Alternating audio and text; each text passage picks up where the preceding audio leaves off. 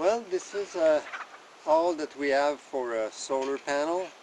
As you can see, it's about 10 by 12 or maybe 10 by 14, and that's all we need for our lights. All our lights are LED, and of course we live not in a regular house. We live in a space that is 14 by 17, also 8 feet high, not lower than that. And yeah, so what it takes, the panel was about, I think, $80. We bought it in the state. How long ago? Huh? How long ago? We bought it, I don't know, how many years ago? About 5. About 5 years ago? Maybe It's 7. $100 now. We have to have a voltage regulator, which is a little box of $20 at the time, and a solar type battery, which is look exactly like a car battery, but it's a deep cycle. So I won't get into the detail about that, but you need a deep cycle battery for a solar panel. And What kind of stand is that on there?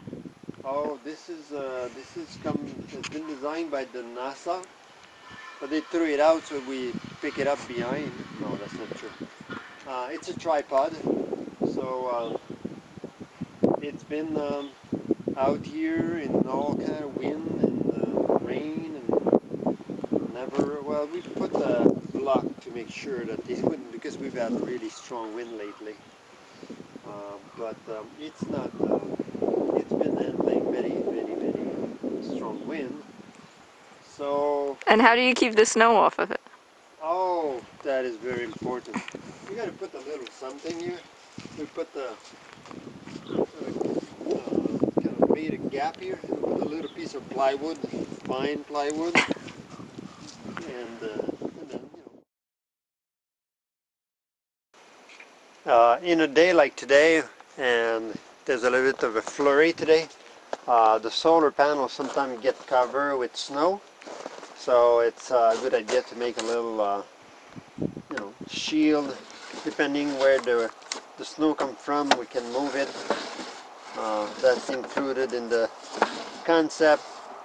And then yeah, I mean, otherwise you don't get as much power during the day, and your battery get low, so it's good to put this on and take it off whenever it's sunny. So that's the panel, and we have the wire from the panel running up into the barn into an old hayloft vent, and we'll go up there and see the setup for the battery. Alright, so here is outside. That's the wire that comes from the solar panel. It's wired to these wire here, and it goes to the charge controller. That's that little box here. This one, it says charge, and this one says charging, so it blinks when it charges. So the battery is fully charged now. So that's the battery. That's a deep cycle battery. It's made by Optima, and that's the kind of battery you need to so it can be charged and discharged without being damaged. A car battery cannot handle that kind of stuff. So the casing is not necessary in this case, but we put it anyway because we had it. And that's it. That's our system. Okay, this is our fuse box. That's a man-made, homemade fuse box. We use car fuses. Of course, it's not approved by the Department of the building inspector, but it worked. The idea is to make sure that everything has a fuse between the power source and the unit, that, light or whatever.